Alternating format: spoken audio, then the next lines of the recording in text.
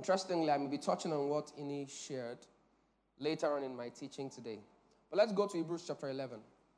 Hebrews chapter 11.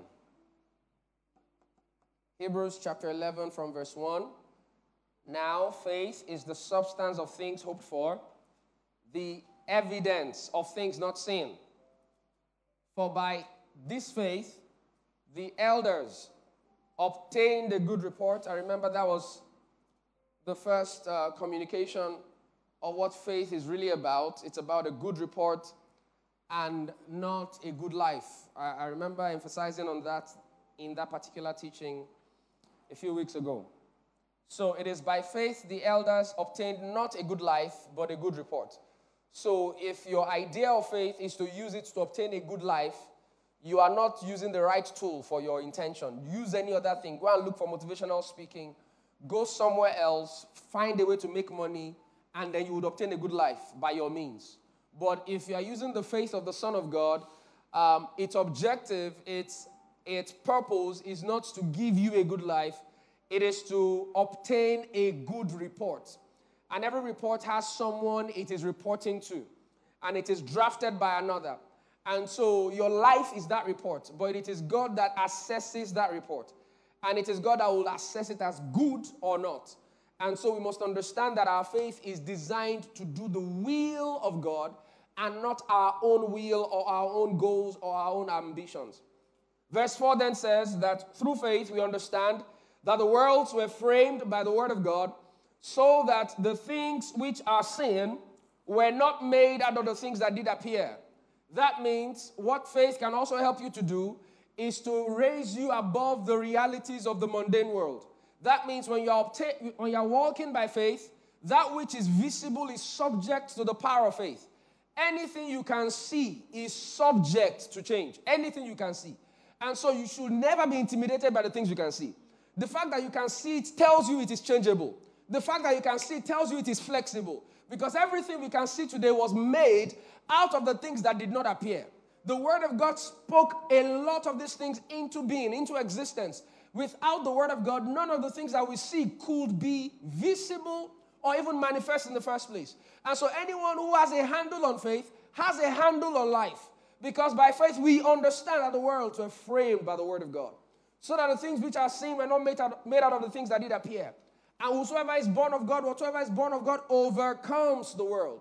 And this is the victory that overcomes the world, even our faith. And like I shared in that first installment about faith for a good report and not for a good life, I shared about how that it is important that we realize that across the entire landscape of Hebrews chapter 11, we see patriarchs and matriarchs in the Old Testament, and we see that all their outcomes were very divergent. It was very different. So if you plotted their realities across a graph, you are going to see a very scattered diagram. One is using his faith to die. Another one is using his faith to live. One is using his faith for children. Another one is using his faith not to have children so he can bring Jesus into reality. You know, all kinds of outcomes. And so if you attach your faith to an outcome, you will misread the readings of your faith. You will assume that because you're having a good outcome, then faith was working. Not necessarily. Moses struck the rock twice instead of speaking to the rock, and he lost his entrance into the promised land. Now, did the water come out? Yes, it came out. So somebody who would have spoken and another person who would have struck would have gotten exactly the same outcome, the exact same result. But God will judge one and then accept the other. Because our faith is not outcome dependent. Our faith is not outcome based. So the moment you begin to judge the effectiveness of your faith by its outcome, you are already building the foundation of your faith walk on a very shaky foundation, on a shaky ground. The fact that you got that car does not mean it was faith that delivered it. Are you hearing what I'm saying? And so we must beware of outcome-based, all right, Christian theology, that it is all about what we are able to gain. Because the Bible says that there will come a time that there will be a penetration into the church about a doctrine that emphasizes gain as godliness. That makes it look like the moment you have, then God is with you. God is on your side. Outcome-based Christianity. And by the time you see the first patriarch that the Bible uses as example of who was able to get something done by faith, the first person we see is Abel, who actually got killed because he walked by faith. Did you hear what I just said? The fact that, see, if he had not walked by faith, he would have lived longer. If he had not offered that offering unto God and had a reference point for his brother, he would not have been killed. He was killed out of the jealousy that his brother had because of his acceptance before God. That means if he had not given that offering by faith, he would have stayed alive. And so we see a man who walked by faith, literally into death. And he was the first one that was referenced in Hebrews chapter 11. So the moment you begin to use your faith on a more or less a manipulative tool, you want something, you want to now use faith to get it. You're already on the wrong track. So it is not a need that makes you walk by faith. It is not, I want something, so let me go and dust my faith from where I dropped it, and let me use my faith to get what I want. See, faith is designed to satisfy the needs of God, not your needs. God wants you to have faith so that he can use you to achieve his own objective and his own plan and his own purpose, not yours. And so as long as Abel offered a more excellent sacrifice that was accepted before God, and he had the testimony that he pleased God, then his faith was active. Even though what went after that was the fact that his brother got jealous and got him killed. Now, is it God's will for you to be killed? No, by no means. But that is just a statement to refute all the arguments that may insist on the fact that the positive outcome of your life is the proof that you walked by faith. No. Because if God shows you the back end, it will be the first on the canon. By faith, Abel. He offered. As he finished offering like this, the next thing is death. Because he offered. He would have been better off. But who is the judge of better off? Who is the judge? Who is the judge of he would have been better off because he's alive? And this is why, like I say, if your life is not being used or deployed for the purpose of the kingdom, you are not better off than someone who may have passed but lived every day of his life in service of a higher cause called the kingdom of God. The purpose of faith is not to get our needs met. The purpose of faith is to please God. And so we must be aware of outcome-based theology around faith. I use my faith for a jet. I use my faith for a car. I use my faith. That is not the primary objective of your faith. Those things will most likely come to the degree of the assignment God gave to you. God is not a waster of resources. Even the fish and the bread that were crumbs, he said, pack everything so that nothing is wasted. Maybe he would have packed it to some other place where those would probably be the raw materials for a herd of swine or for some, farm or something that can be useful for them. So it was waste at a level, it can be a raw material at another level. That's literally what they call circular economy, where you are literally using a waste in a particular space as the raw material for, another industry. So it was a waste. He was not saying that so that people will come and eat it. It's so that whatever you consider waste will not be waste in the general analysis. So if God will not waste bread, crumbs, is it just so that he can show that he's big, he will just give you something you don't need? And what is need? Need is attached to purpose. Need is attached to purpose. Not attached to your desires. Not attached to your whims. So if God blesses a man with a thing because he needs it, and you're not beginning to desire that thing that he was blessed with, you that don't need it, and you're now saying because you didn't get it with your faith was not working, you are just confusing yourself on the faith lane. Plug your faith to the heart of God, not to your needs. Your faith must be plugged to the heart of God. What does God want from my life? And so we must be very careful of outcome-based Christianity. Because if Abel had not given to God by faith and had not been accepted by God, Cain would have had no issues with Abel. And Cain would have left Abel all alone. His problem started when he started pleasing God. And that problem that started is what somebody will look at and say, this guy is out of the will of God. But that same problem was evidence that he pleased God. The very first man mentioned in Hebrews 11, it does not get more Hall of Fame than this. This, when you are talking about people that walked by faith, this is the corridor where their pictures are hung. And the first man there is Abel. And by the law of first mention, we know that what characterizes his faith walk is a good indicator of the profile of what faith should be characterized by. This is the first man in Hebrews 11 that was mentioned. And the exact reason why he died was because he walked by faith. You see, some of the things I'm saying here, you may not have heard them before, but it is the word of God I'm sharing with you. And that's why we must plug our faith to the heart of God. Now, the next thing I would like to mention also is that it was not necessarily God's will for Abel to have died. It is not God's will. My will for you is that you prosper and be in health, even as your soul prospers. 3 John verse 2. And so we know that it is not God's desire for Abel to have been cut short in life. With long life, the Bible says, I will satisfy you and I will show you my salvation. Why do you think it was practically impossible for him to have been saved by God, even though it was God's will for him to have been saved?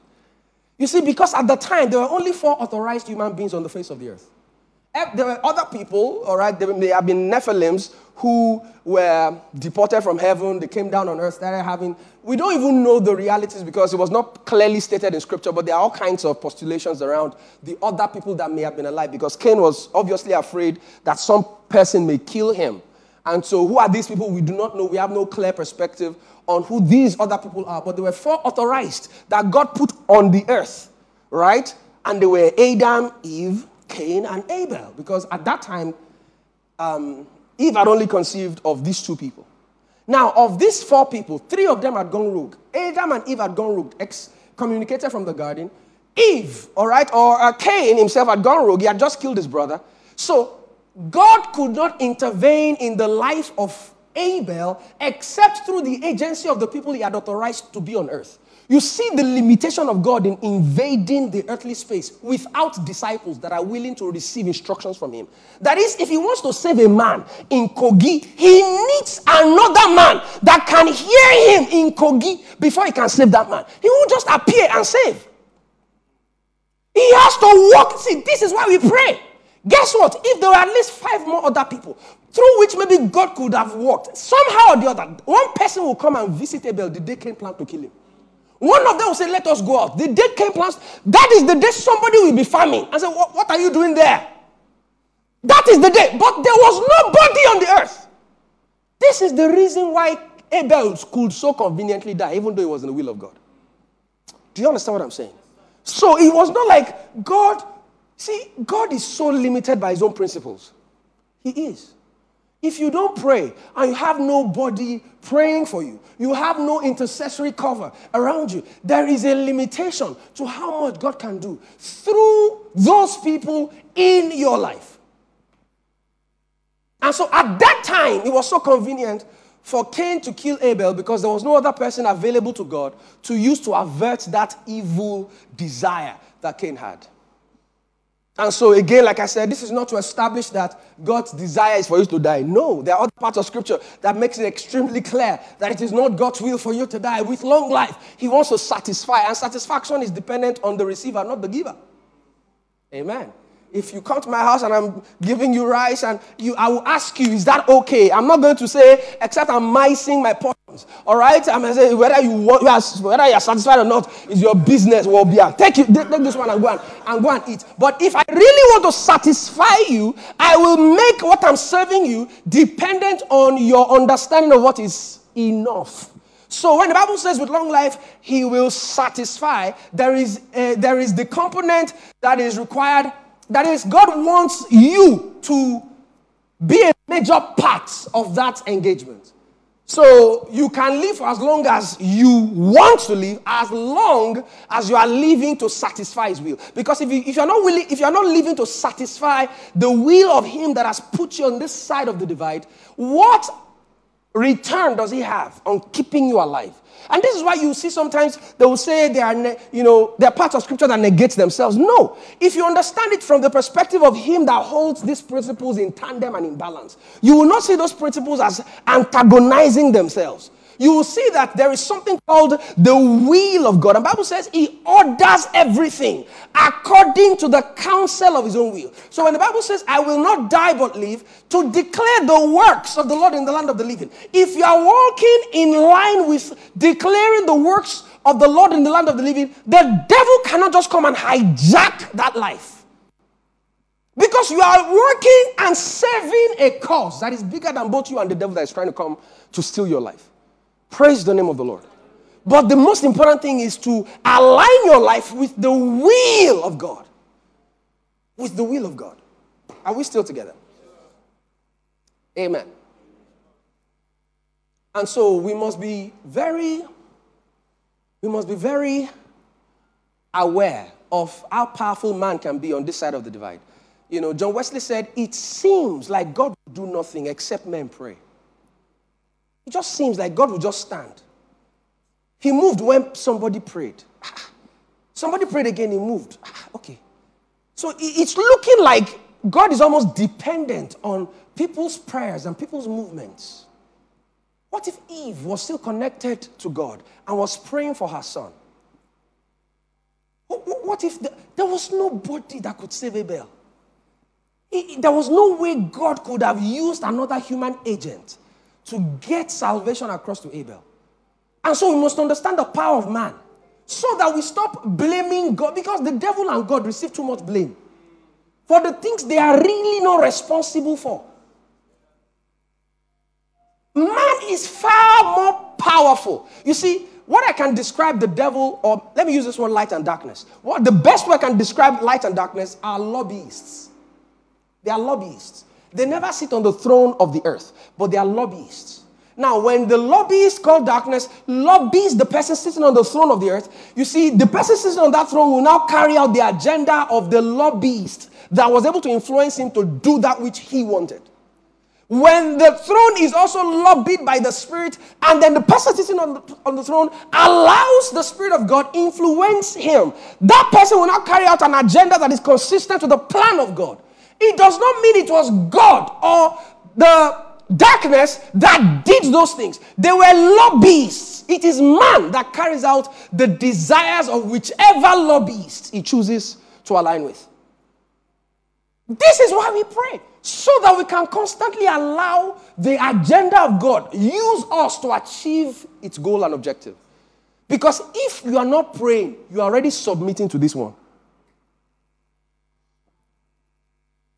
I shared this some time ago during one of the Bible studies, that the way the world is designed, good must be pursued.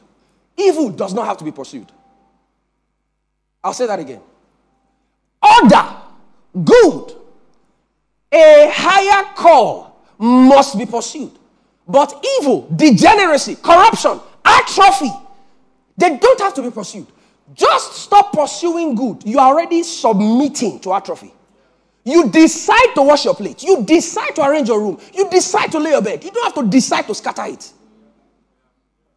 You don't have to decide. It happens as a function of you not choosing to arrange it. So you not aligning with God already submits you to the whims and caprices of the devil. This is why they say that if you are walking on the path and you're not feeling resistance, most likely you're on the same path with the devil. You are moving in the direction. Everything is just easy, just flowing. Look to your right and to your left. Most likely, if the devil winds down, you will see that you are on the same path. Because if you choose righteousness, one thing is promised: resistance. So you don't have to choose the devil. You don't have to choose. Bible calls him the spirit that walks in the children of disobedience. They only need to not obey. They are already been influenced by the spirit of disobedience because they did not obey. They didn't submit to the Spirit of Christ, and they are already submitted. There are no neutral grounds. There are no neutral grounds. So when you are walking in jealousy, walking in envy, you have already submitted your vessel. Do you think that Cain and the devil had a meeting where Cain met the person that was responsible for the excommunication of his parents from the garden? Do you really think there was an official meeting like that? He just allowed jealousy come in. And then murder was the product of that allowance. Murder. If you had asked him, this was the guy that by himself, do you know, if we look at the narrative properly, we should give more credit to Cain. Because Cain was the one that started this whole offering thing. Where did he get it from? Maybe Adam and Eve had not offered to God in God knows how many years. They probably had a beef with God. Somehow or the other, this Cain looked up and said, there must be a God somewhere. Let me offer unto him. And Bible says Abel also. So he didn't start it with Abel. Abel copied Cain. Yet it was the person that copied me that had has that happened to you before? You open the book.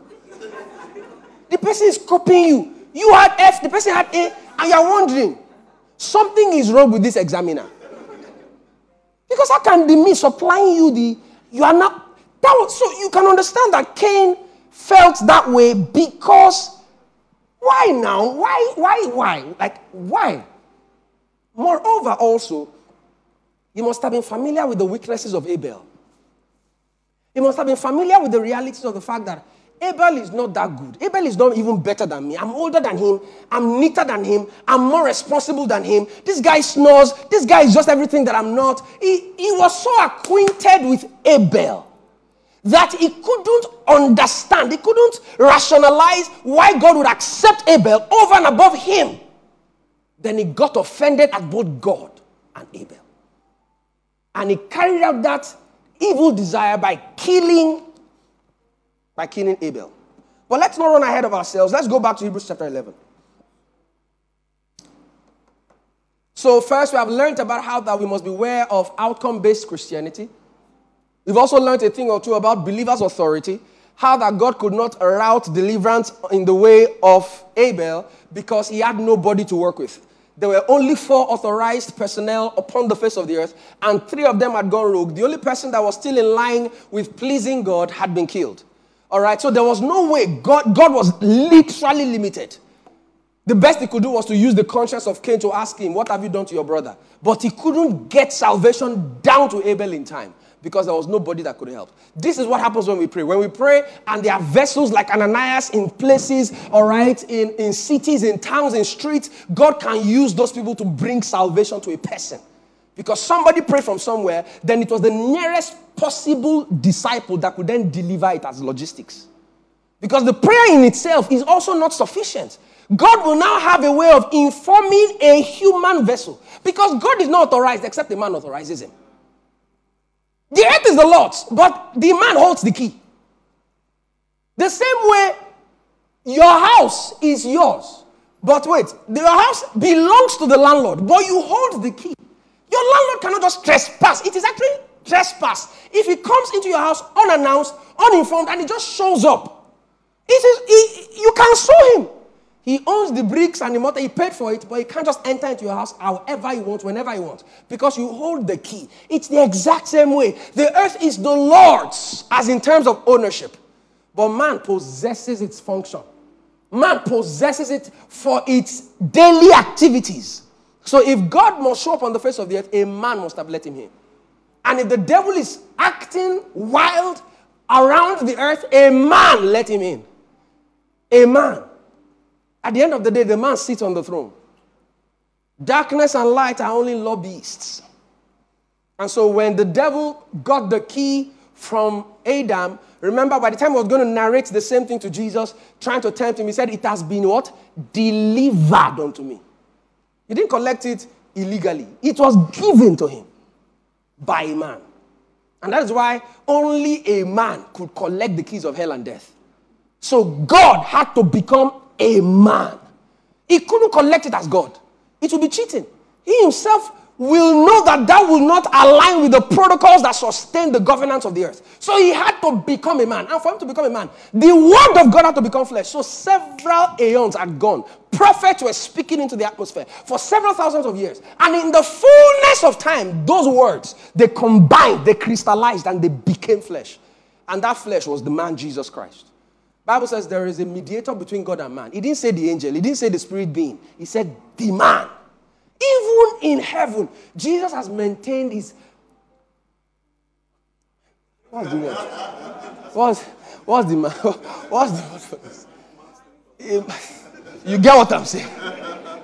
He has maintained his humanity. That's a better word, right? He has maintained his humanity forever. So when you get to heaven, you won't see a spirit Jesus. You will see a man.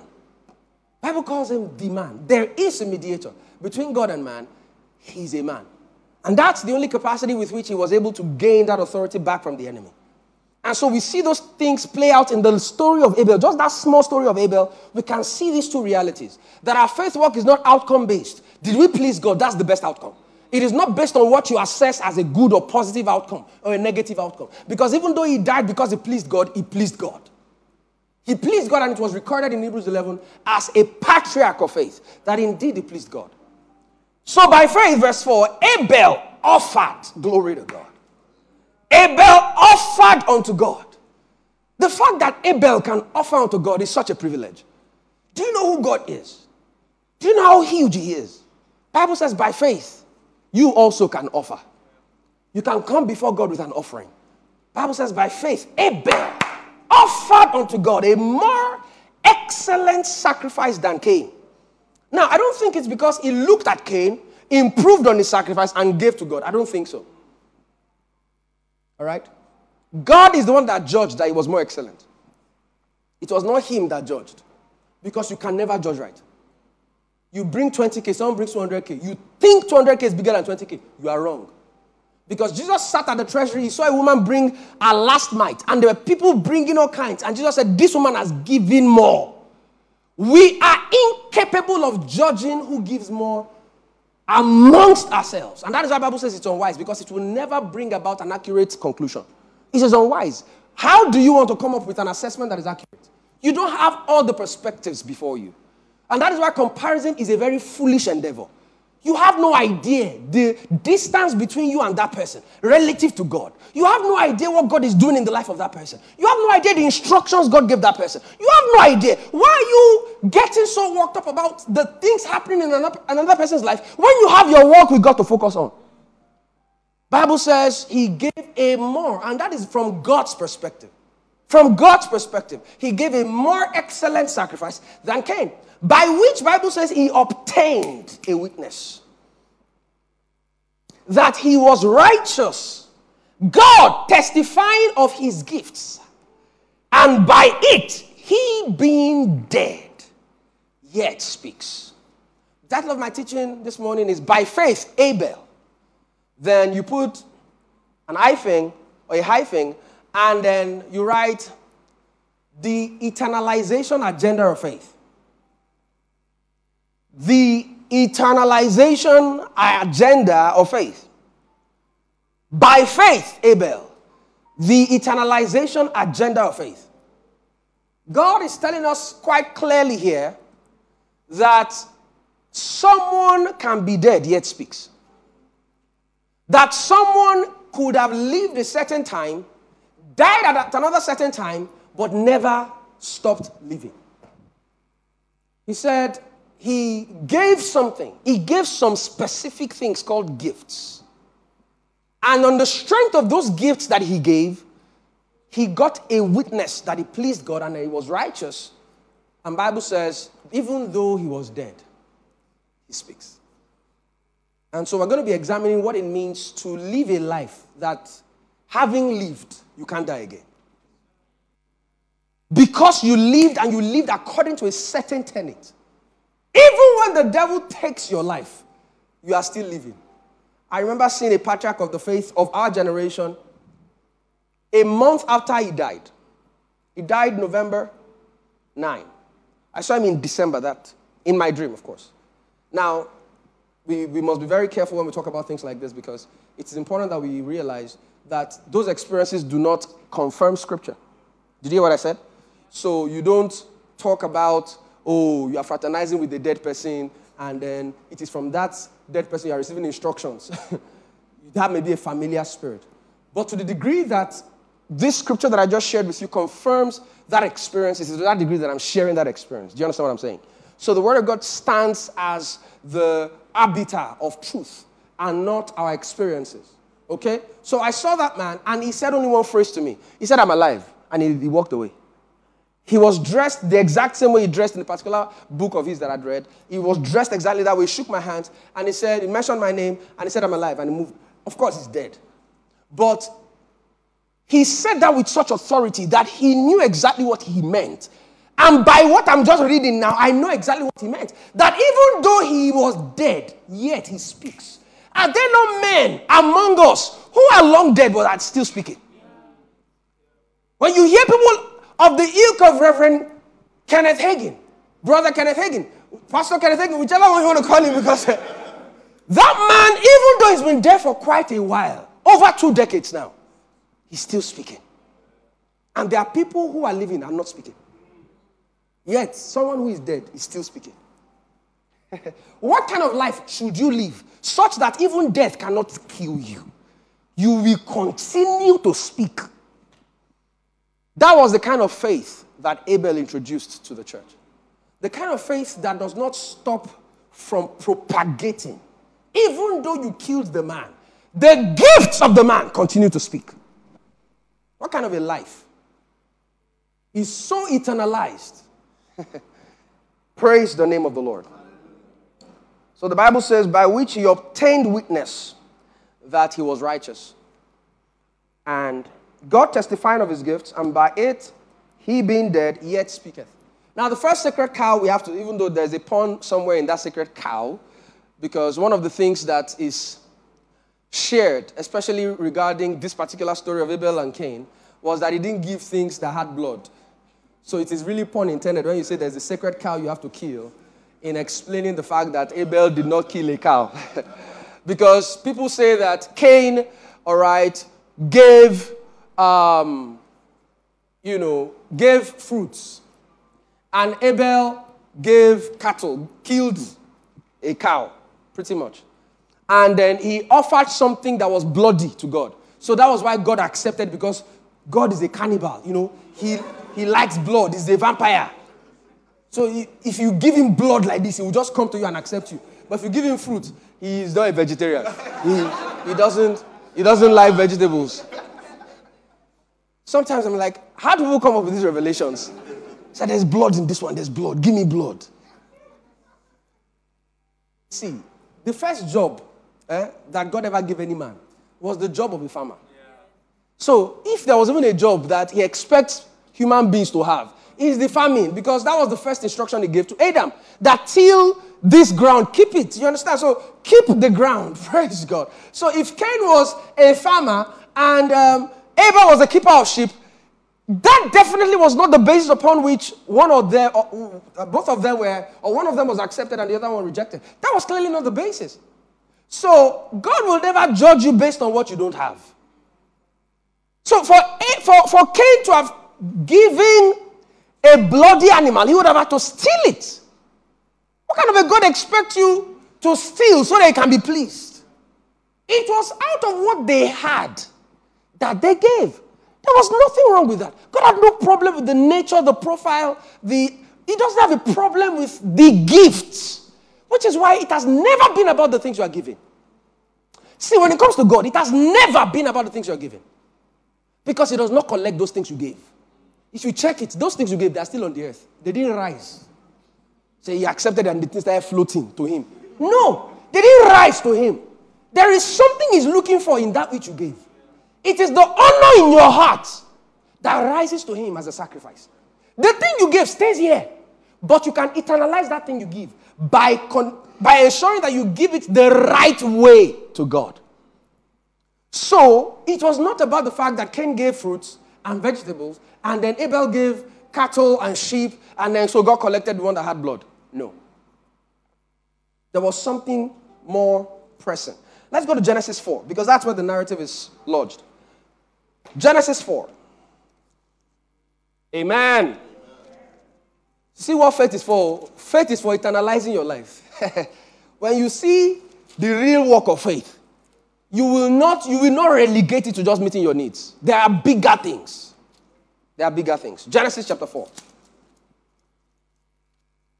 Now be comparing your own results with somebody else's result and say, that person walked by faith. This one did not walk by faith. How dare you? Who are you to judge the outcome of a man's faith? And Adam knew his wife, and she conceived and bare Cain and said, I have gotten a man from the Lord. And she bare again his brother Abel. And Abel was a keeper of sheep, and Cain was a tiller of the ground. And in the process of time, it came to pass that Cain brought out of the fruit of the ground an offering unto the Lord. That's the end. We see the kind of thing he gave to God.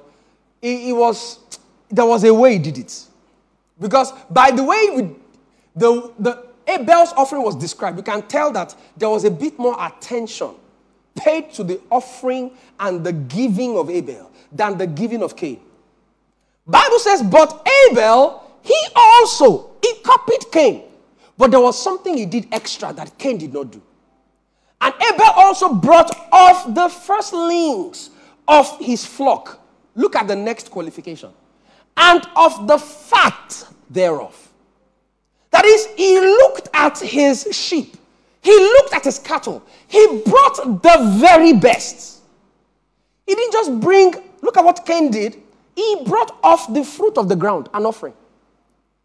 There was no qualification of the kind of offering. Now, like I said, it is not the type, but the kind. It is not the type in terms of fruit, cattle, but what kind. And it is your heart that gives the kind to the fruit. Not the type. It is the kind. What comes from your heart. And you will see. Bible says that Abel brought out of the firstlings of his flock and of the fat thereof. They qualified. Because if Cain's own deserved qualification, it would have been qualified. If they could have just said, and he also brought of the firstlings of his flock. Firstlings already tells you it is the strongest. That there was an extra qualification of it, that it was of the fat thereof. That is, the very best of his flock was given unto God. And Bible says, and the Lord had respect unto Abel and to his offerings. So you see that when Hebrews was talking about it, there is an assumption that it is only the gifts God respected. Hebrews 11 says, God testifying of his gifts, and by it, he being dead, yet speaks. But by the time you read Genesis 4, you realize that the first thing God accepted was Abel. Before his gifts. So it is the acceptance of the person that, extends to his gifts. It is the acceptance of the person. So the first gift Abel gave God was not his cattle. The first gift he gave God was himself. This is why it does not matter how rich you ever become. If you have not given your life to God, bring 2 billion. We will maybe collect it to do good works. But God did not accept you or your offering. And if we are familiar with God's rejection, we would also reject it. Are you hearing what I'm saying? If we are acquainted with the fact that God says, don't collect that, it doesn't matter how rich. Because it is the person God accepts that confers acceptance on the gift they bring. So there was a particular posture that Cain had occupied in the grand scheme of things that God rejected. It was not the gift that he rejected, it was the person of Cain. It was not the gift of Abel that he accepted. It was the person of Abel. Even though his person reflected in his gifts. His person reflected. So the tithe you give is not just a flimsy, casual 10%. It's the first 10%. There's a world of difference. Someone comes and says, I beg, urgent 2K. They just paid my salary. Even though I have it, I can't give you first. Give me some time. I've not given my tithe. The first 10, the firstlings, and then the fat thereof, the best of the lot, the best energy, the best strength, the most precious. That's the one that God deserves. Not just anything. So the fact that it's church, people just relegate the quality of the gift. So it's church will collect anything now. Back then, growing up, ushers had work to do. You will see the way they will rumple the note. You will be embarrassed for the note. Because it's almost like they are ashamed for people to see what they are giving God. So they have to squeeze it in such a way that if they open their hand, you will still not see it. Because they've squeezed the life out of it. Then they will now chuck it inside the envelope. And then 5 minutes, we're supposed to be done counting the money. We're still counting 2 hours later. Because we first have to stretch it. Or maybe even iron it before we can then count it. Because of how rumpled it is. And this is what you are giving God. Imagine you carried rumpled money to your father. Say, take. Even though we use it for vibes these days. Say, if you see my husband, squeeze $2,000. So, I'm looking in a direction. All right? Just squeeze it into his hand. So, there is that feeling that, see, it does not matter how you squeeze, whether you squeeze it or you stretch it. Is it $5,000? Is it $2,000? That's the most important thing. And, motivational speakers also took us to another level. Put 2 naira notes on the ground. One is squeezed, one is nice. Which one is better? It does not matter, whether you are squeezed or not. And all kinds of revelation came out of that. That was a really nice illustration, by the way. But you see, those things sort of dulled us from understanding the place of attitude and the place of honor. That does not matter how anything is presented. What matters is that it's presented. No. What goes to God is the honor, not the money. It's the honor. So there was a way Abel paid a lot of attention. He was about to give of his flock. He looked at everything. Which one is the best? Firstlings. Which one is the fattest firstling? And then he took it. And then he gave it to God with a sense of honor. The one that didn't give it with honor, we now see why God rejected him after he was rejected. Sometimes God is waiting on your reaction to validate his own position. He rejected you for a reason. You are now showing exactly why he rejected you. You have seen God bless someone and you are now reacting because somebody, hey, why do you think eliminating him makes you accepted? Does that improve your condition? Learn and grow. But you say, I will kill him. Let there be no comparative. There will be no form of reference. So that the only one you have is the bad that exists. So you have to collect it like that. There is no Abel to give you good sacrifice again. I'm the only one alive.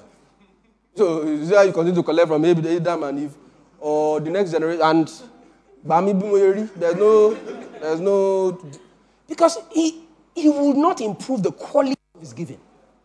He will rather eliminate the other alternative. And that shows why God rejected him. Because he gave God for status. He didn't give God for God. He gave God for status. It was not so much about God. Because if it was about God, then if he rejected you, you go and ask him, God, I see that you rejected me, and I am aware that you rejected me. Because for some reason, they were aware of the acceptance and rejection. It was like letter. God sent them an email. You have been accepted into the college. Or it was that blue letter they used to give people at visa office. That thing is not a nice thing. You don't want to see that blue letter. And there's plenty English inside. You can just say you have been rejected. There's no need to give me all this.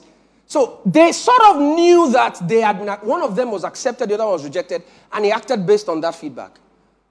And he was rejected. Instead of him to come and ask God, how can I improve my gift?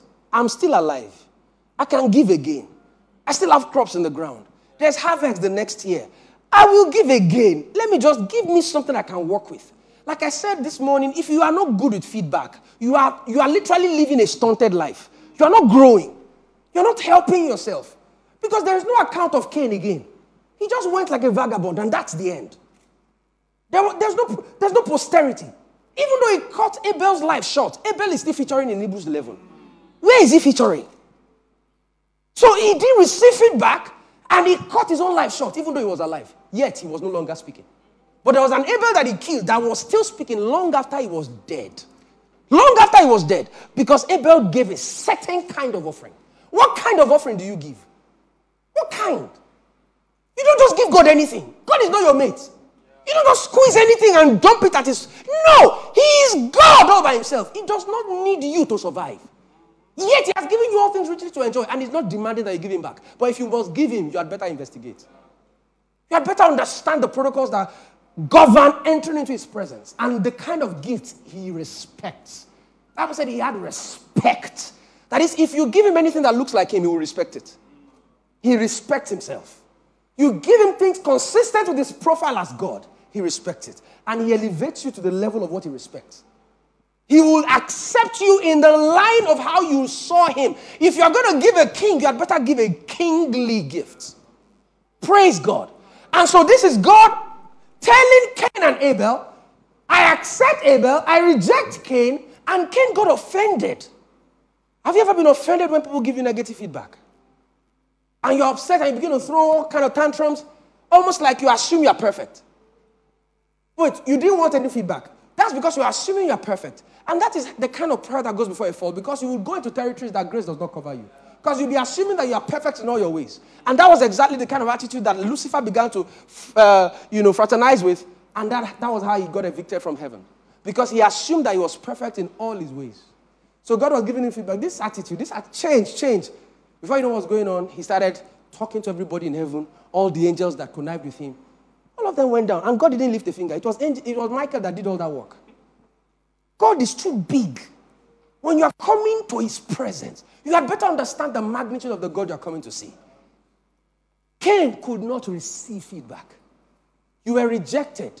How about you change your ways? What can I do? Maybe you should have even asked Abel himself, what did you do? So I have been thinking about this thing for the past 6 months. This message was very difficult to preach, to be honest. And the reason is because tomorrow is my birthday. No. The reason, and at some point I looked at it, I said, shit, people will not start thinking, to be honest. But it just so happened that is the first, I'm just telling you, disclaimer. Now, the reason why man cannot be as picky as God, so let me balance it, please. The reason why man cannot be as picky as God is because man cannot see the way God sees. God saw from that woman's gift that it was all she had. And God accepted a mite as everything. So God is not impressed by the magnitude of what you have given. If the heart shows that you prioritize God, he accepts it. Man cannot see that big picture. And so what man can do is to believe people's best. So you bring any gift, it is accepted. Pencil, eraser, it is accepted. Do you understand what I'm saying? And man is not God too. Do you understand that? The Lord will give you understanding. I just needed to share that so that I can preach freely. Praise God. And so Cain could not receive that feedback from God, and he would not allow Abel, his younger brother, teach him on how to give gifts. Where were you when I started thinking of giving the gift in the first place? It's now you don't want to educate me on how to give a good gift. So you can feel Cain's pain. I taught you how to give gifts. You are now telling me how to be accepted by the God that I gave first. So he was not going to have it. But then you'd also see the pride and arrogance in his heart. Bible says, let's go to 1 Samuel. 1 Samuel. We still have a long way to go. God help us this morning. 1 Samuel chapter 2. 1 Samuel chapter 2. See, after this teaching, the way you will serve God will be different. That is one of the things God has communicated in my heart regarding this teaching. That the way people will serve God will be different. You don't give God craps again, or scraps. You don't just give him your worst energy. You read your Bible when you're exhausted, finished. No, you give him your best. You meditate when you are freshest. All right? You pray when you have vigor. Even when you don't, you know that there's priority on prayer, and that prayer can even give you the strength you need. My point is, you are not giving God your least energy, your least resource, your least energy, and all that. 1 Samuel chapter 2, Bible says something very, very powerful. Very, very powerful. That thing is powerful. 1 Samuel chapter 2. 1 Samuel is after first. Amen. 1 Samuel is, okay, you found it, right? 1 Samuel chapter 2. Bible says from verse 3. Let's even start from verse 2. This is Hannah praying, right? Hannah prayed and said, my heart rejoiceth in the Lord. My horn is exalted in the Lord. My mouth is enlarged over mine enemies, because I rejoice in thy salvation. There is none holy as the Lord. There is none beside thee. Neither is there any rock like our God. So Anna gave us a song in the body of Christ. That's a very powerful song right there. All right? That's a song, you know. Verse 3 then says, talk no more so exceedingly proudly. Let not arrogance, because when you are in the presence of God, banish pride, banish arrogance. Don't speak more highly than you ought. You are in the presence of a holy God.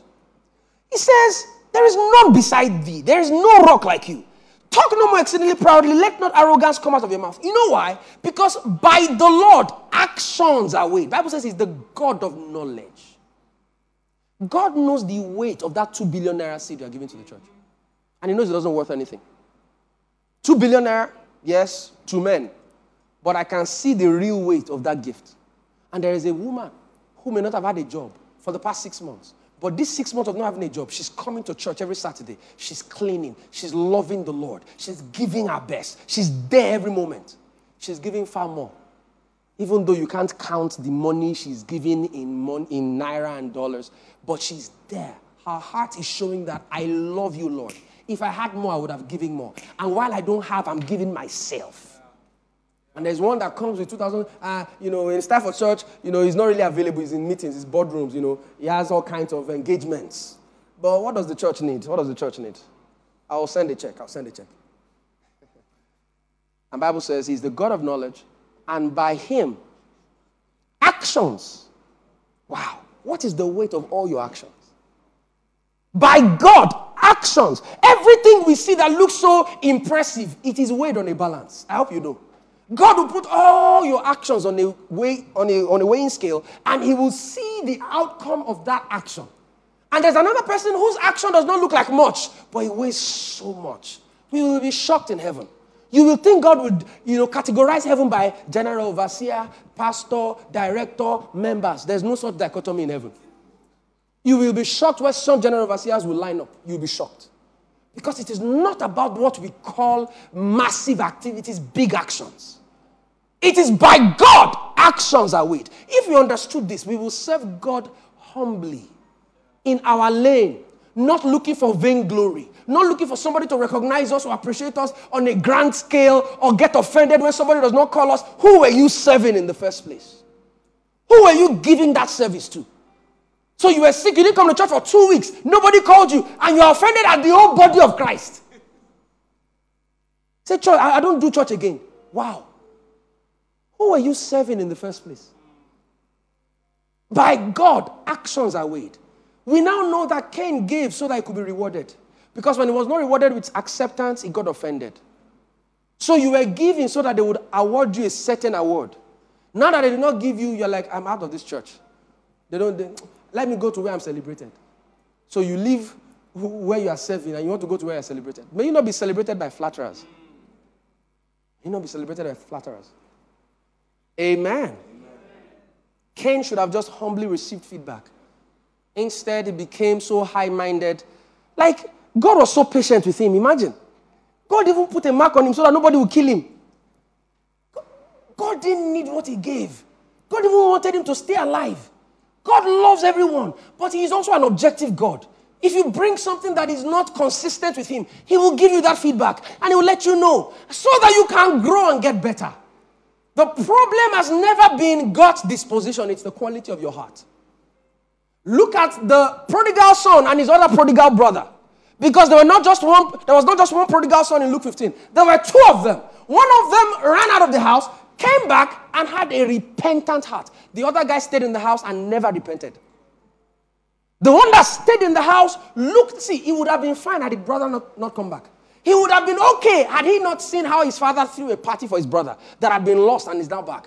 He would have been okay had he not seen the blessing on another person.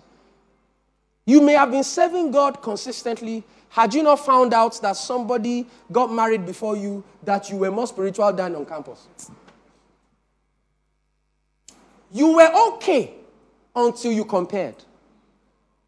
You were fine. You were working in your father's vineyard. You were serving with all your heart until you saw the blessing on another person. And you started saying God is not fair. No, God has been fair all along. It is your heart that is corrupted. God does not owe you any explanation. And even that God came out and he said, John, your brother, he said, I've been working with you all these years. You have not even killed a kid. Is that the mindset you have?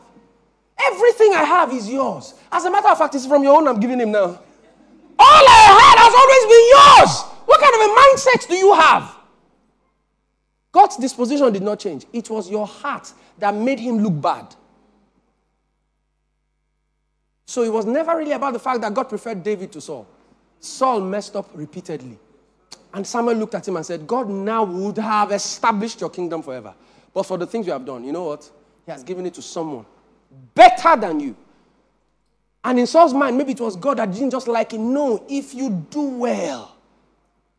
Is that what the Bible says in Genesis 4? Let's go back there to Genesis 4. Genesis 4, let's just go back there. Because we need to learn how to offer gifts unto God. God does not just accept anything. And the Lord said unto Cain, look at it, verse 4. And Abel also brought of the firstlings of the flock, and of the fat thereof. And the Lord had respect unto Abel, and unto his offering. And unto Cain, and unto his offering, he had no respect. And Cain was very wroth and angry, and his countenance fell. So he gave so that he could be recognized as the giver. The one that gives. The one that is sustaining the church.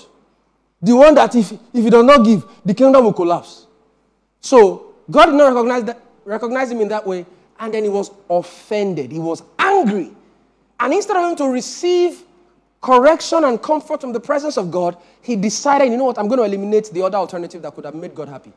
I'm going to offend God, and I'm going to kill this guy that he seems to be pleased with. And the Lord said unto Cain, why art thou wroth? And why is your countenance falling? So they correct you. You get a negative feedback, and you are carrying swollen face all around. Somebody gave you a feedback, and you are swollen.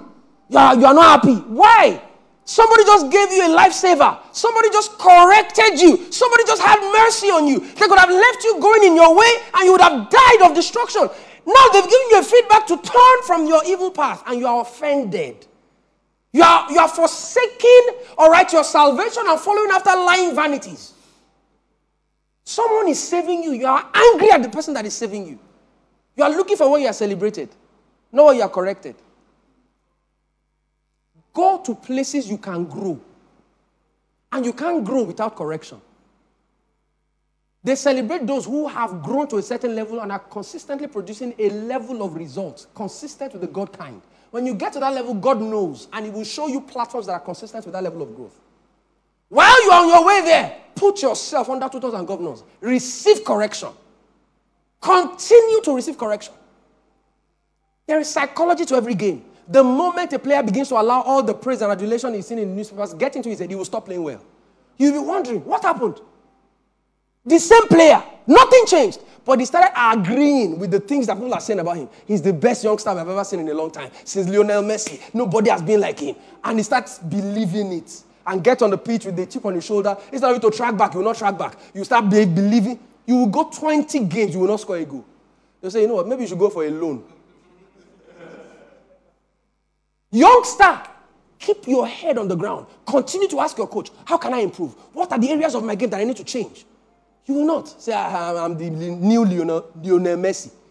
Let's not go there. Let's not go there. You put your head on the ground and you receive feedback. Instead of Cain receiving feedback, he got upset. Even God saw that he was swollen. And the Bible says, the Lord told him, why are you wroth? Why is your countenance falling? If thou doest well, shall thou not be accepted? God is no respecter of persons. If the quality of your gift passes his scrutiny, you will be accepted. And if thou doest not well, the Bible says, sin lieth at the door.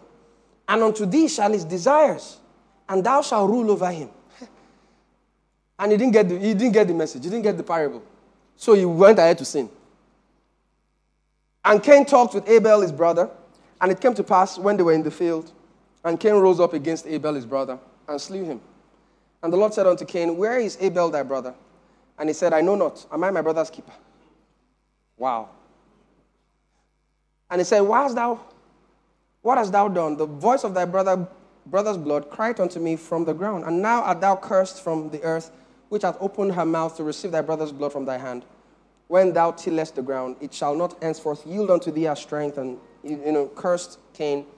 But the core of our emphasis today is the quality of gift that Cain gave. So yes, I may not be able to tell the quality of your gift from your gift, because I don't see your heart, because it is the heart that puts quality to the gift. For by God, actions are weighed. However, the quality of your gift can also, be reflected, or the quality of your heart can be reflected in the quality of your gift. Because you can also see the difference between Cain's gift and Abel's gift. there was a level of thoughtfulness that went into Abel's gift that did not go into Cain's gift. He just saw some stuff, just gave it to God, just gave it. And for Abel, there was a level of proper understanding of the person that he was going to be giving that gift. Now, there's a group of people also that I would like us to examine. First, Chronicles chapter 29. And it's David and his men. And that's why you also understand that it is the quality of person that determines the quality of the gift. First Chronicles chapter 29. Remember, there was a time that David loved God. He really wanted to build the Lord a house. Remember that story? And then God told him, he said, I can't allow you build me a house. Why? Because there's too much blood on your hand. Do you know, David could have gotten offended. Just like Cain. He could have gotten offended that I even thought of giving you a house. You are saying I can't give you. I don't understand. What are you saying? Is it not a house you are looking for? He could have gotten offended. Yet, you know what he said? He said, okay, can I prepare for it? Can I look for resources to make it happen? He still found a way to be part of the process. Because how can he be angry at God? God has the right to reject and accept whatever he wants. He is sovereign by himself. And so if God says, I accept you, yes, feel great. If he says he rejects you, ask him again, what did I do? Because it is not me he rejected. It is something that I did. It is an attitude that I have. It is a posture in my heart that is rejecting. How about I seek feedback? And so eventually God accepted and said, okay, you know what, prepare for it. And this is the story of what happened when David and his men began to give unto the Lord. Wow. Now, let's go to 1 Chronicles chapter 29 from verse 10. Let's just read it from the screen. Wherefore David blessed the Lord before all the congregation. And David said, Blessed be thou, Lord God of Israel, our Father, forever and ever. Next. Thine, O Lord, is the greatness and the power and the glory. You know, when people give, they eulogize themselves. I've noticed that those who give the greatest believe they gave the least. And those who give the least believe they gave the greatest. If you see what David and his men gave, they should be waxing lyrical about how great givers they are. Yet, they made it all about God. Because really, it is still all about God. You see, when people are offended, what do they say? After all I did. Who did you think you were serving with all you did? You served a God. God never forgets. Church hurt should not make you stop coming to church. After all I did for that church. After all I did. So it was all about you. Not the greatness of the God you were serving. No matter what happens on your line of service, if it was God you served, be glad. Walk away smiling. If God tells you to leave, leave. But never feel offended. It was God you served, man. It was God you served. Bible says, and the victory and the glory and the majesty for all that is in the heaven and the things that are in the earth are thine. Thine is the kingdom, O Lord, and thou exalted as head above all. Next verse. Both riches and honor. Wow.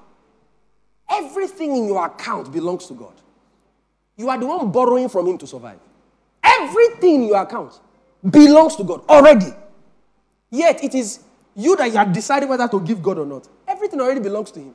You should be asking, how should you spend the one that he has allowed you to spend? Yet it is you that is almost negotiating, I will give God 5, I will not even give God this month.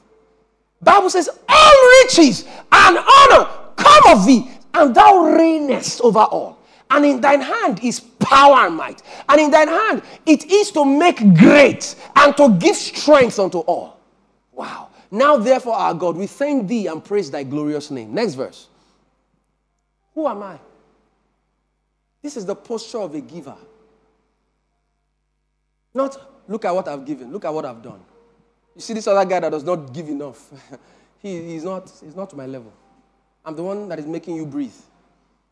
Who am I? And what is my people?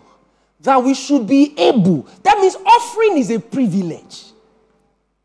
Look at the posture of heart. He said, who are we? Like, how did you allow for us to be able to say we gave you? That we can give you an offering. And we can say we were the ones that gave. Who are we? What are my people? That we should be able to offer so willingly. Look at everything he was referencing. He was referencing the quality of the giving from the place of the heart, not necessarily the volume in terms of money or dollars. The quality of heart, the cheerfulness, the willingness, the way, the delight. Those are the things that go to God. The honor, the things that are intangible, the things that no man can spend on earth. Those are the things that go to God.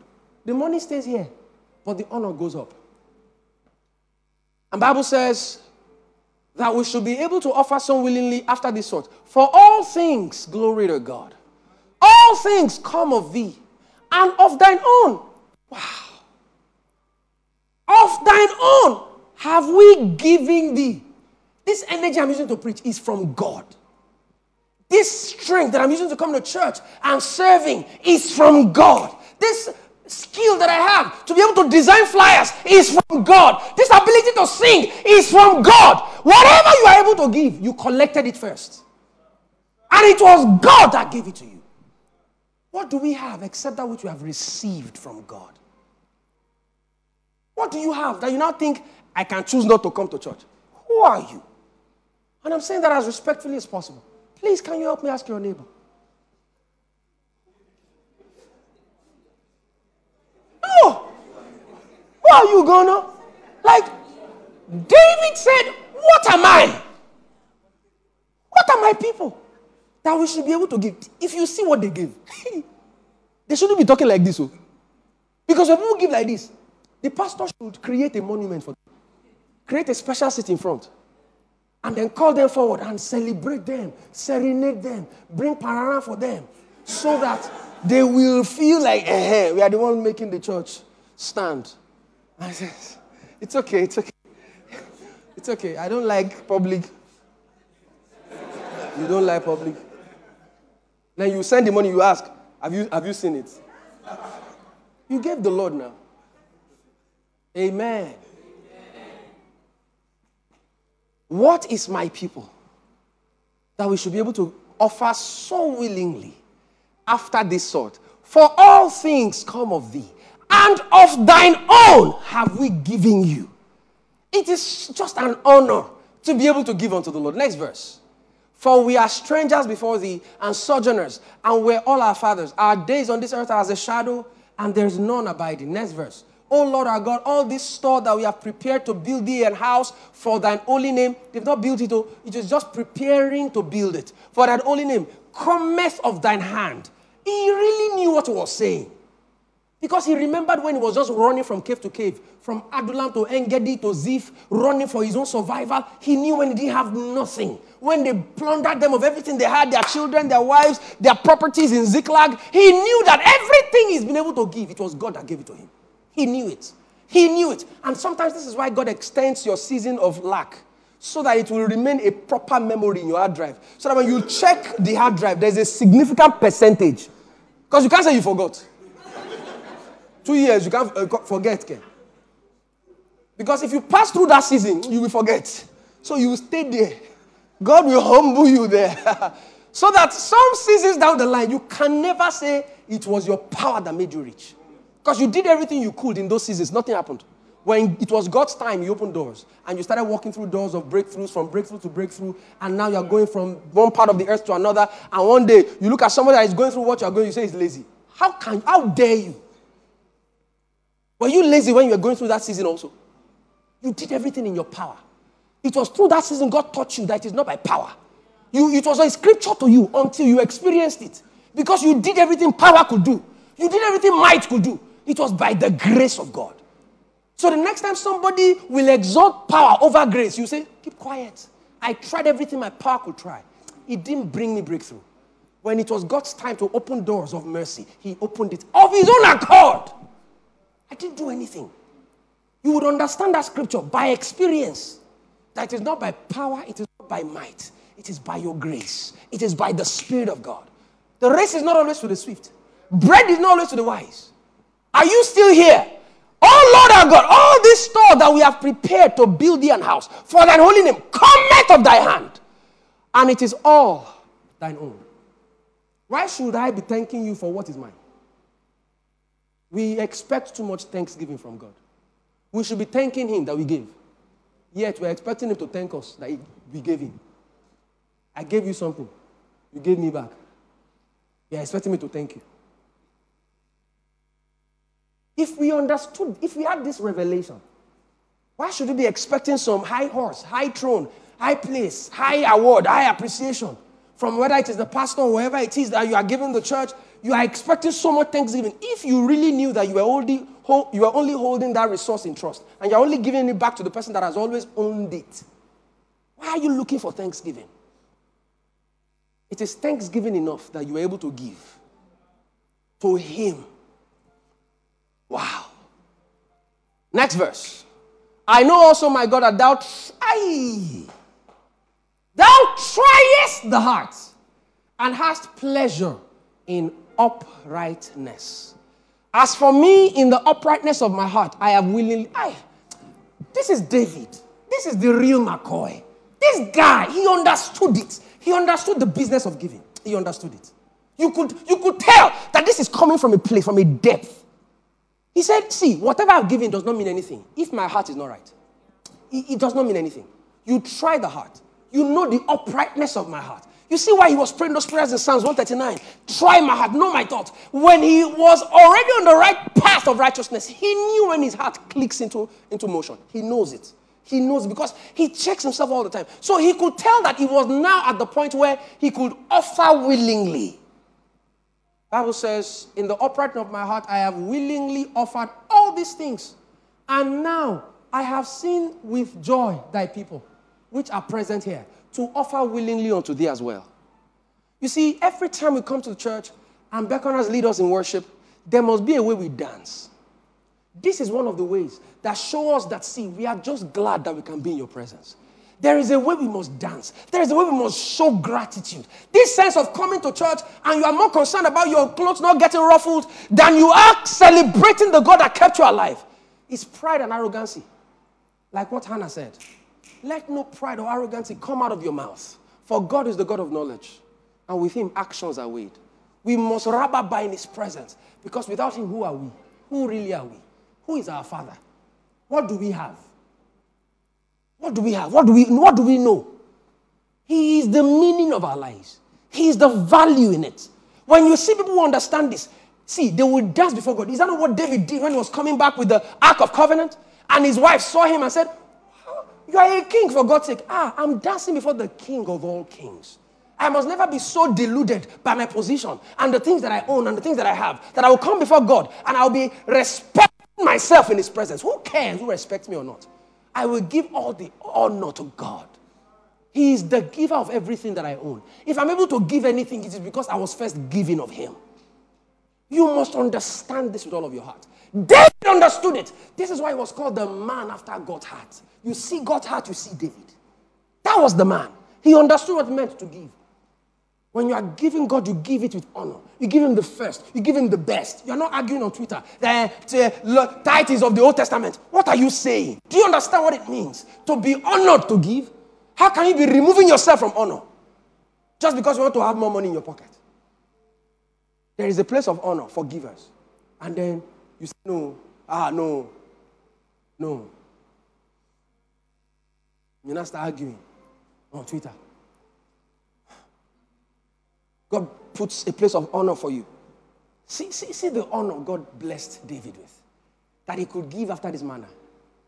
Imagine somebody is excluding himself from that honor because he wants to win an argument. He wants to do exegesis, mysteries.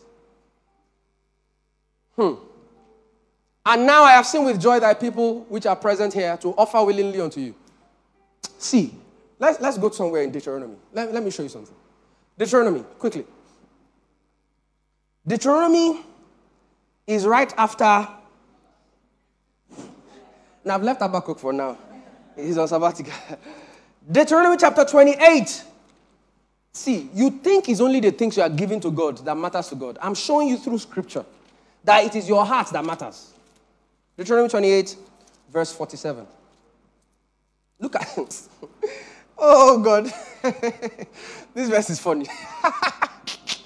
Imagine you give God something really massive, something that costs you a lot. Then you give. He said, you didn't give it well. Then he now escorts you with a curse.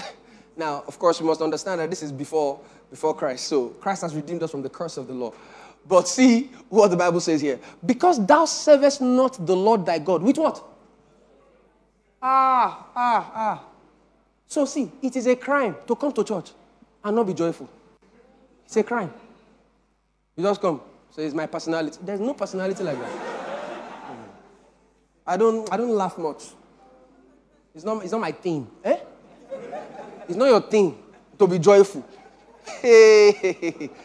Please ask your neighbor, is it your thing? Is it your thing to be joyful? Do you know joyfulness is warfare? You can, by joyfulness, cast out devils. Just being joyful.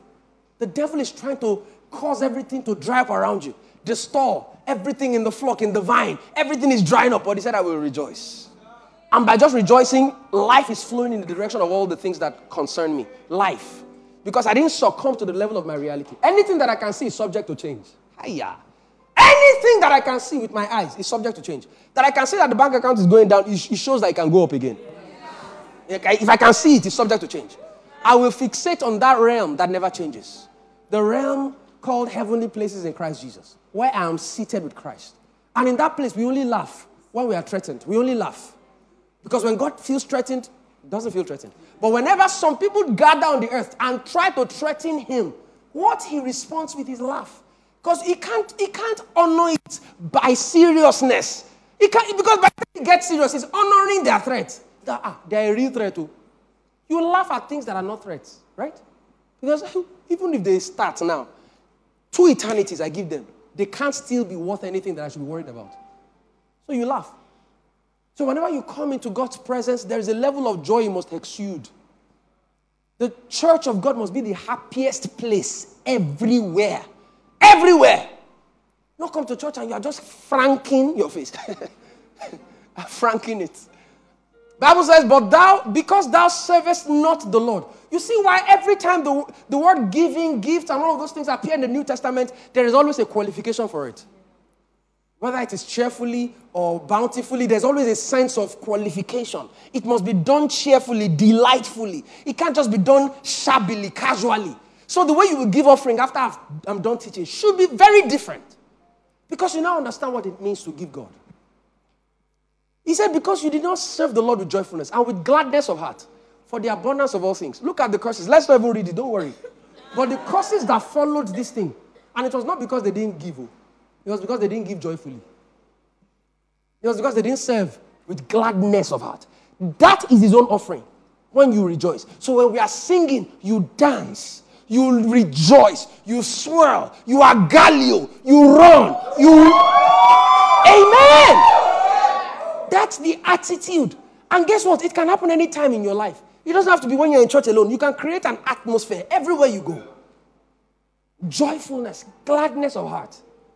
Because he inhabits the praises of his people. Hallelujah. Yeah. So let's go back to 1 Chronicles chapter 29. Glory to God. Hallelujah. 1 Chronicles chapter 29. Verse 17. I know also, my God, that thou triest the heart and hast pleasure in the uprightness. And as for me, in the uprightness of my heart, I have willingly offered all these offerings. He did not get offended because he was not going to be the one to. It is God's decision. And however I can contribute to that house, I will contribute with willingness, with joy. He didn't vex that it's not me which was my idea. He didn't get upset. He gave. O Lord of Abraham, right? Isaac and of Israel, our fathers. Keep this. Look at this. This is the most powerful verse in all of this. He said, keep this forever in the imagination of the thoughts of the heart of thy people, and prepare their hearts unto thee. He says, let what is going on right now, let it never fizzle out of the crispness of the imagination of God's people. That is, whatever we are doing today, we must never get to a point in our lives that we begin to ascribe more value to ourselves than the God we are serving. We must always remember that it is God that gave us all these things in the first place. Because when an attitude changes, God knows. The same way actions are loud here on earth, that is how thoughts are loud in heaven. The moment pride enters your heart, God is the first person that gets notified. He just notices it. It will show in your service. It will show in your giving. It will show in how you talk to people. It will show in how you are available. It will show. The excuses you never gave before, they will just start coming up. The things you never said you were busy doing, they will just become so important. When pride enters into the heart, it says, keep this thing forever in the imagination of the heart of thy people. Let them never forget. Because attitude matters to God. We're rounding off shortly. Now, so powerful. So powerful. What are the kinds of gifts that can be eternalized? Remember we shared this last week about 1 Timothy 6. Charge them that are rich in this world that they be not high-minded, nor trust in uncertain riches, but in the living God that gives us all things richly to enjoy. But that they should be willing to distribute, communicate, and lay up treasures for themselves. Okay? So he was trying to say there that you can convert your money, you can convert your resources, you can convert your time, your energy, and all of those things into things that cannot perish. You see, you all are looking great today, but everything you are wearing today is subject to degeneracy. Everything. From the wig, to the makeup, to the shirts, the clothes, the shoes, the bags, everything. The moment you bought it, it started nosediving in value. All right? But the money you used to buy those things, there is a way you can convert it. And this is the lesson in Luke 16, which we can't go into right now. It is the story of the unjust steward. But the principle that God wanted us to take from that particular parable is how that we can convert unrighteous mammon. The Bible says, make friends of the unrighteous mammon. What the friend there is talking about is use money to make eternal friends. Because he said, make friends of the unrighteous mammon so that when you fail there is die, when you pass away. Bible says Jesus is speaking, so you need to understand, when Jesus is speaking, you had better pay attention. Listen, there is a way you can spend your money on earth, that you go into heaven, and there will be a train of people saying thank you as you are entering heaven. Jesus explained it. How many of you have ever imagined that picture before? But Jesus explained it. He said, when you make yourself friends of the unrighteous mammon, when you fail and you enter into everlasting habitation, there is a long train of people saying, thank you, thank you, thank you for giving, thank you for sending my children to school, thank you for being a blessing, thank you. There is a long train. Can we look for that verse in Luke 16? So I'll just show you quickly before we move on. So there are ways you can eternalize your gifts. Three ways to eternalize your gift, and I'll share with you 3 gifts you can give. 3 ways you can eternalize your gift. Number 1, when you give unto God. Whatever you give unto God never dies. Whatever you give unto God never dies. Whatever you give unto God never dies. Number 2, what you give to men for God's sake. The things you give to God directly, the things you give to men for God's sake. Proverbs chapter 19 verse 17 talks about how that he that giveth unto the poor lendeth unto the Lord. Anytime you see someone that does not have, and then compassion wells up in your heart, and you give unto them from the bowels of your compassion, you have given unto them, but it is God that took account of that debit. So when you give unto a person, the Bible says you have lent unto the Lord. You lend unto the Lord when you give unto the poor, when you have pity unto the poor. He said, and I say unto you, make to yourself friends. He did not say use money to make friends on earth. He says, because he tells you where those friends will show up. Make to yourself friends of the mammon of unrighteousness. That is, use your money, which is the mammon of unrighteousness. Use it to make friends. These friends will show up in your future. So that when you fail, when you die, they may receive you into everlasting habitations. So guess what? Some people, only one person will show up when they are entering heaven.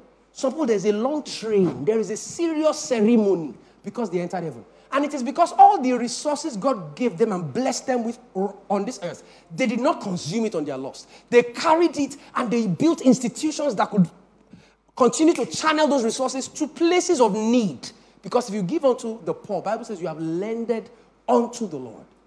So, he said, make to yourself friends of the unrighteous mammon. So he's not saying don't have money. Have as much money as you can, but ensure you don't trust in it. Because how we know you are trusting in it is by storing it. Do you hear what I said?